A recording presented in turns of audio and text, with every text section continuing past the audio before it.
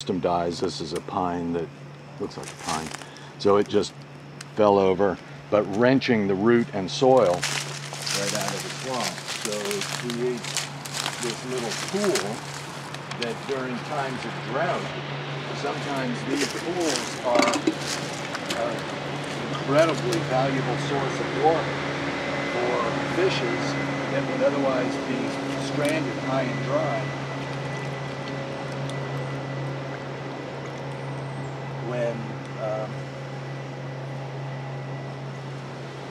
So here's the fish I was trying to catch before.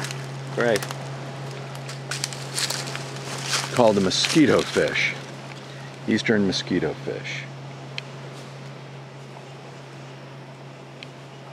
Lovely. He's a lively fella, so the camera can pick him up easy. Trying to, hang on, trying to get it back to you. There.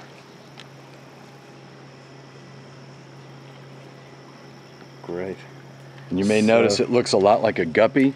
Yeah. This is the North American counterpart to the South American guppy. Oh, so it's the same species, yeah? Same genus. Genus, yeah.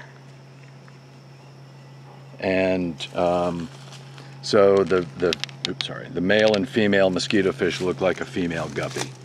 So they're in here so named because one of their favorite foods happens to be mosquito larvae. And we have mosquitoes pestering us now only because there's so much habitat in here that does not have fish in it. We've got shallow waters that enable mosquitoes to thrive. Yeah.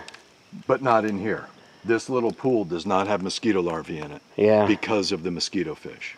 So humans need them little mosquito fish. They're a valuable tool. Unfortunately, we've introduced mosquito fish into parts of the American West where they're not native, and they're creating problems for lots of other animals. Yeah. Like, what's the problem that they would be? Well, they compete with other fish that have very specific ecological needs. One being the desert pupfish, which is a small fish that lives in desert pools, and the mosquito fish gets around from one pond or lake or stream to other bodies of water during flood events and can compete with native fishes that don't want mosquito fish eating their food. Yeah.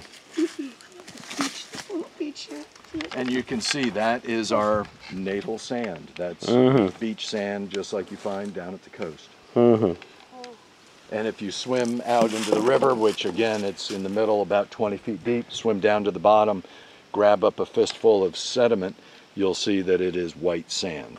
This is kind of muddy looking only because of the tannin. It's ground to shellfish and... No, this is quartz. This is all quartz. Okay. I love this little beach.